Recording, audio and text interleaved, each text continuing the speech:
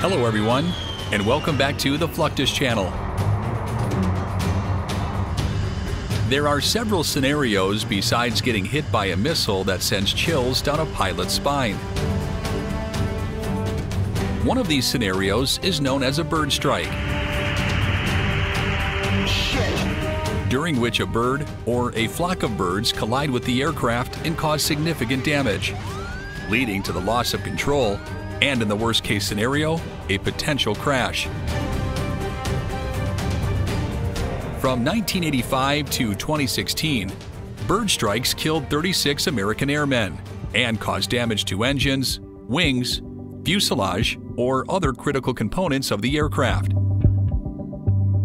If the engines are damaged, the plane can either lose power or fail altogether.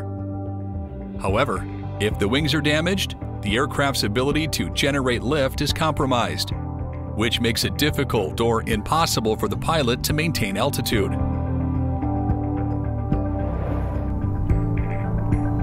To preserve the lives of pilots and crew members, the U.S. military takes extreme steps to mitigate the risks associated with bird strikes.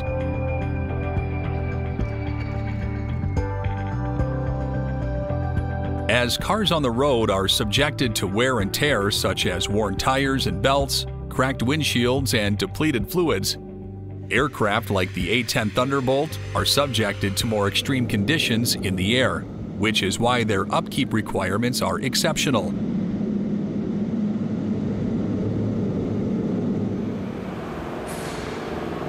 The A-10 is kept in a large hangar, where airmen work day and night to maintain the aircraft if any incident occurs, so it can continue to serve as a reliable combat asset. I wish I had my other lens right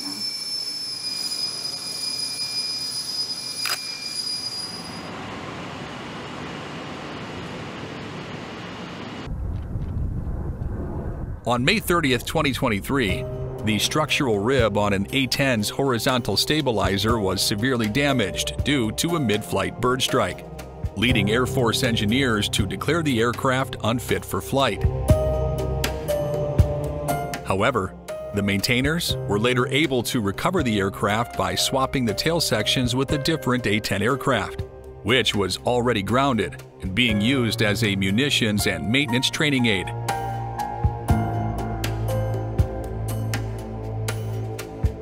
During the tail swapping procedure, the airmen disconnected wires, hydraulic actuators, and flight control cable assemblies.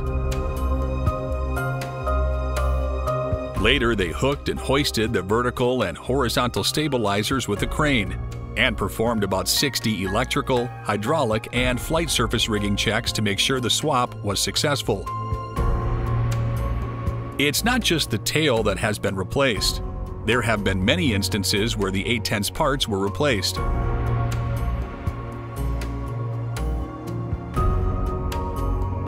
For example, on October 10, 2022, airmen from the 357th Fighter Generation Squadron replaced the wings of an A-10 Thunderbolt II at Davis-Monthan Air Force Base, Arizona.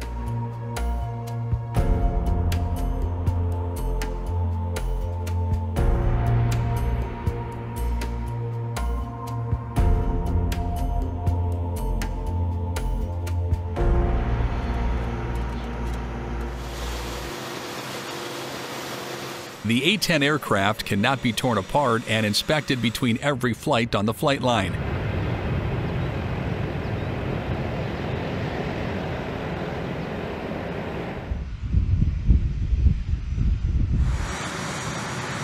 Therefore, they are subjected to an in-depth inspection after every 500 and 1,000 flight hours for Phase 1 and Phase 2 inspections.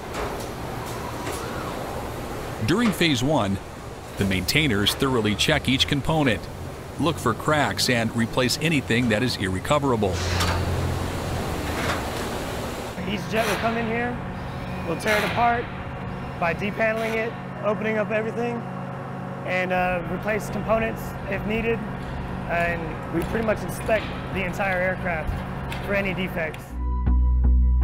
Phase 1 usually takes 9 days and is a pretty simple procedure because it does not involve any test flight. On the other hand, Phase 2 is a complex procedure which includes oil and filter changes and inspections of critical systems like the steering unit.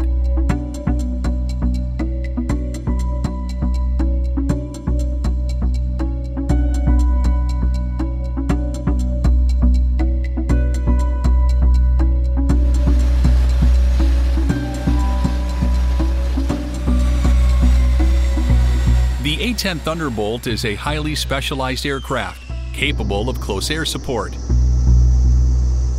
combat search and rescue, and airborne forward air control.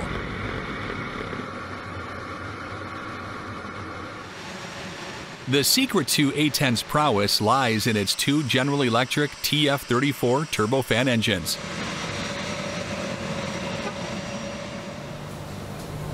Hence, the 355th Component Maintenance Squadron's A-10 engine back shop ensures these engines are always mission ready.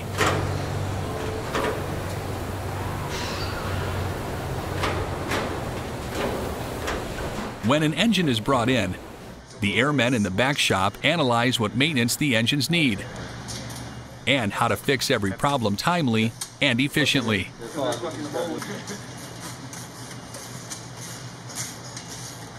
Propulsion flight, they will tear down the engine, inspect it, replace any high wear parts or time change parts. They put the engine back together, and at that point you don't know if the engine's serviceable or it will actually perform or operate. So we get the engine out here and we ensure that the engine, the start function works, the shutdown function works, air functions work, and make sure it's achieving the appropriate amount of thrust and efficiency. The testing is performed in a hush house because the engines create noise pollution. The hush houses have sound suppression material on the walls, which helps maintain a quiet environment.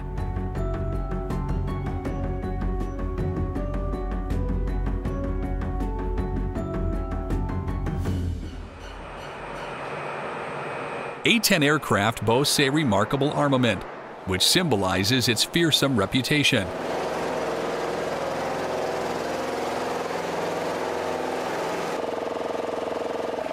It's armed with a 30mm GAU 8A Avenger rotary cannon, capable of firing 1,174 rounds in one go.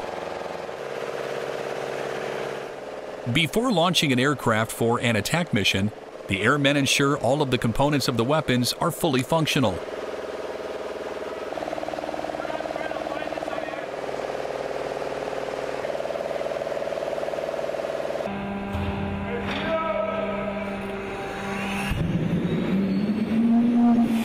The components and the cannon, along with the ammunition, are loaded onto the A-10 aircraft, transforming it into a devastating firepower.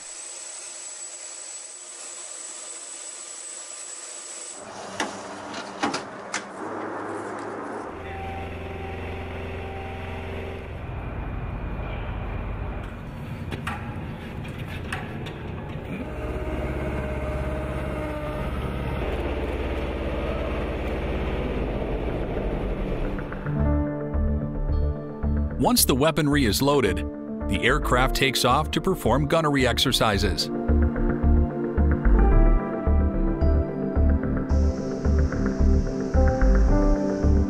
These exercises focus on firing weapons directly toward the targets, which not only enhances the pilot's capabilities, but also keeps the aircraft in working order.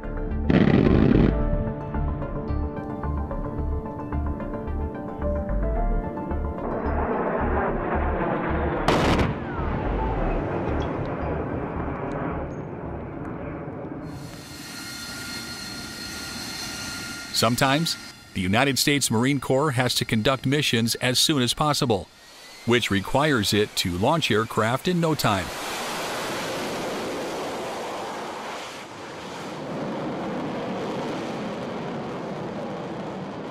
For this reason, AV-8B Harrier aircraft has always come in handy, particularly due to their vertical takeoff and landing capability,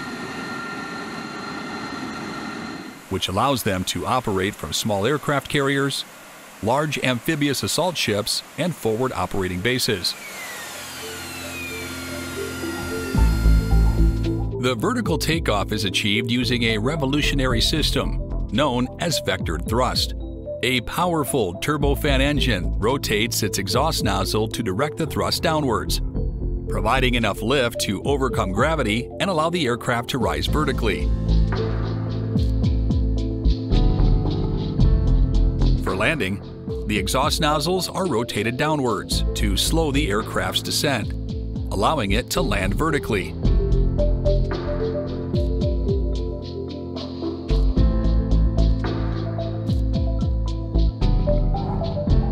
The Harrier's lineage can be traced back to the 1960s, when the British company Hawker Siddeley developed the first successful VTOL jet aircraft. The Harrier II, a later development of this technology, entered service with the United States Marine Corps in 1985, after achieving initial operating capability.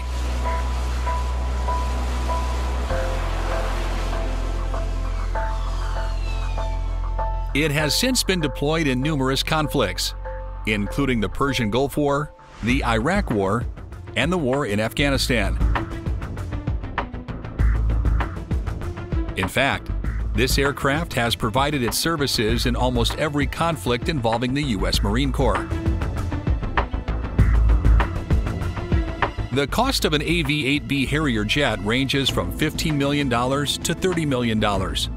And hence, maintaining these pricey jets is important.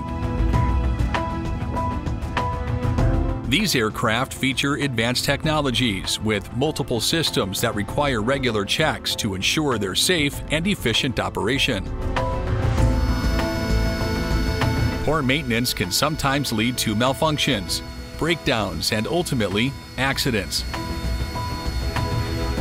However, if properly maintained, the lifespan of Harrier jets can be extended, which is important because these aircraft are expensive assets of the U.S. military.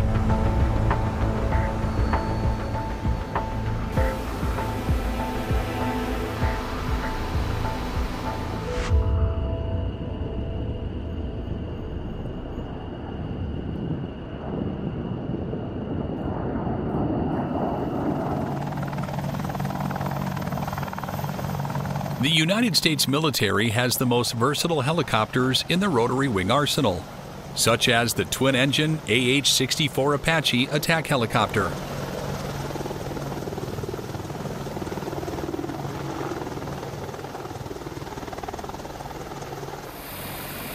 With a tailwheel-type landing gear and a tandem cockpit for a crew of two, this aircraft was developed in the 1970s.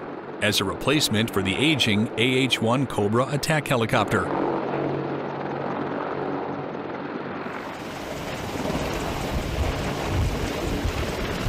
The AH-64's nose-mounted sensors help acquire targets and provide night vision.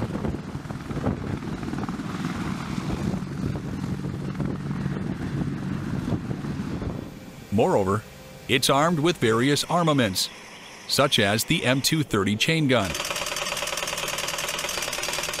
AGM-114 Hellfire missiles, and Hydra 70 rockets. Maintenance is a critical factor that keeps the AH-64 in perfect condition. Similar to the A-10, the AH-64 undergoes phase maintenance after every 500 flight hours. During the maintenance procedure, several components are removed from the AH-64 for inspection.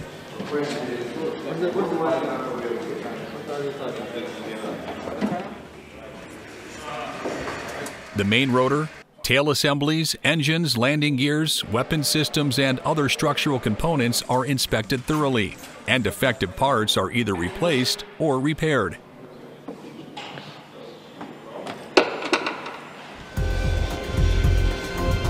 The AH-64 is 58 feet long with its rotors fully extended and measures nearly 13 feet high, making them larger than other military helicopters, except those used for transportation. Although the AH-64 is designed with wheels, it cannot actually taxi. Instead, it must be towed to and from the hangar.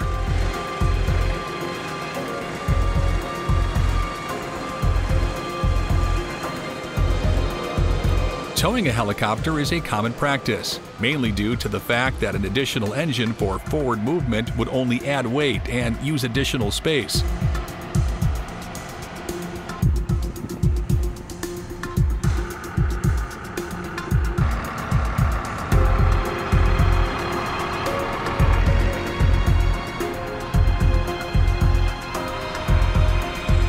On December 13, 2017, crew members from Fort Hood, Texas moved an AH-64 Apache helicopter to the flight line after conducting routine maintenance at Stork's Barracks, Illesheim Army Airfield in Bavaria, Germany.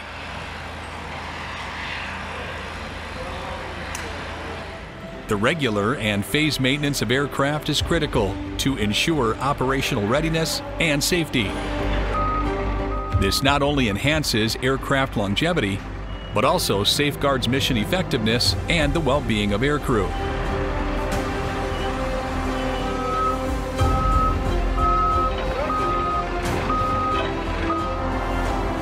Attack aircraft play pivotal roles in military operations. Therefore, their continuous maintenance through specified maintenance protocols remains indispensable.